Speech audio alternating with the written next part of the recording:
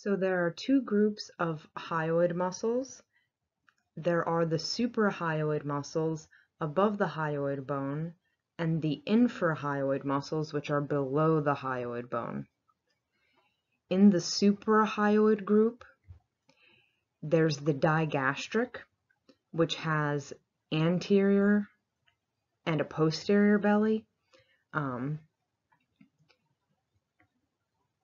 The mylohyoid, which is going side to side and it's making up the floor of the mouth. The stylohyoid, connected to the styloid process of the temporal bone. And the genohyoid, which is going front to back.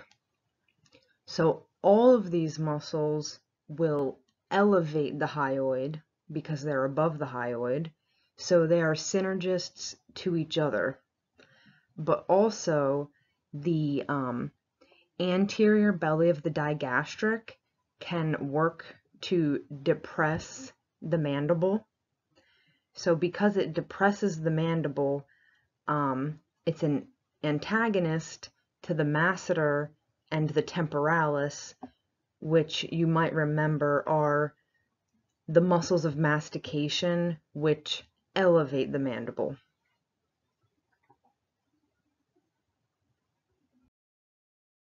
Moving on to the infrahyoid muscles, there's the omohyoid. Omo means shoulder, and the omohyoid has a superior belly and an inferior belly.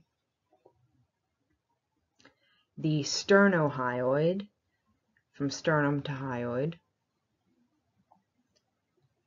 Then the sternothyroid, because this little butterfly-shaped guy in the neck is the thyroid gland, so it's not directly connected to the hyoid.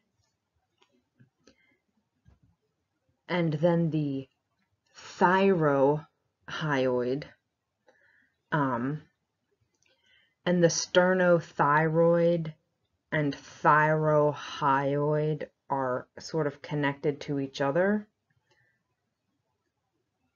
So even though the sternothyroid isn't directly connected to the hyoid bone, it's connected to the thyrohyoid, which is connected to the hyoid bone,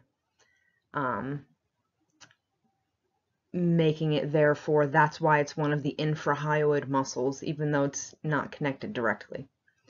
So all of these muscles will depress the hyoid bone. So they're all synergists to each other, but they are antagonists to the suprahyoid bone, which elevates the hyoid.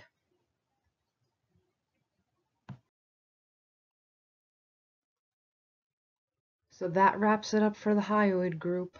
Have a good day and have fun studying.